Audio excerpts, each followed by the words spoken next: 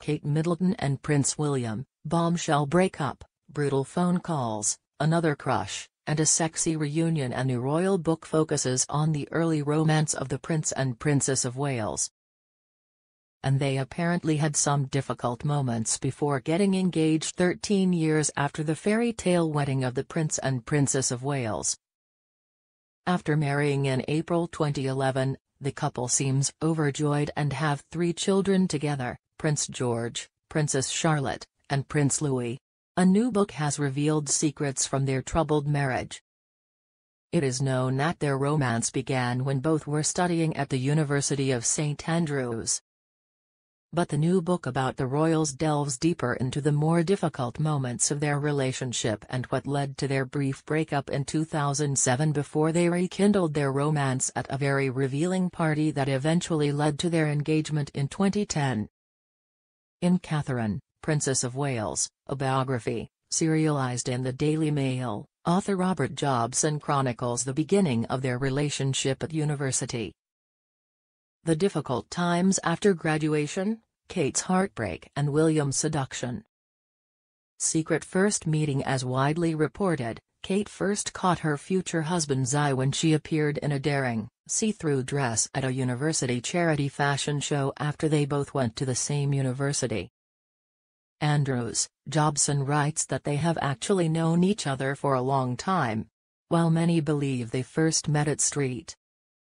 The two first met when William was still at Eton and Kate was attending Marlborough College.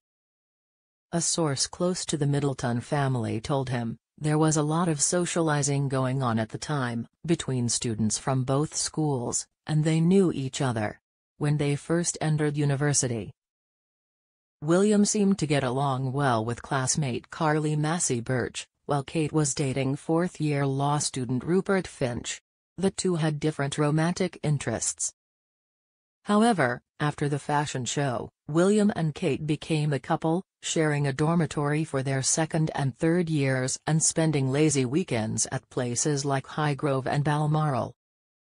The Queen attended the closing ceremony and met Kate's parents for the first time. They both graduated in 2005. Weighty Katie. After her studies, Kate worked as a part-time buyer for retailer Jigsaw, while William attended Sandhurst Military Academy.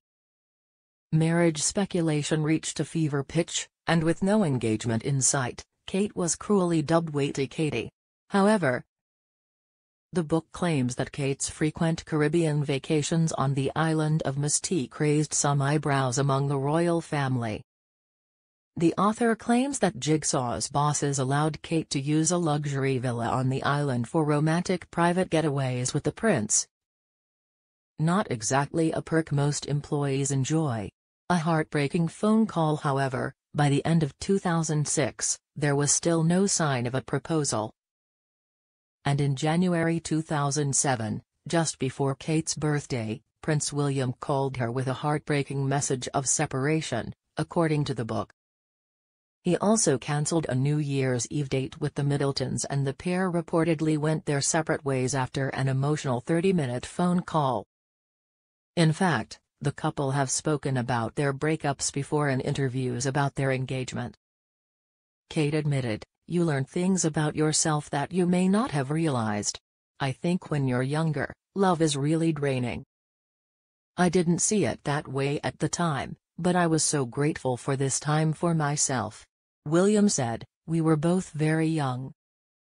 We were both discovering ourselves and discovering that we were different characters. We were both trying to find our own way and we were growing up, so just having a little bit of space changed us for the better." Brutal reaction after the breakup, they both threw themselves into the party scene.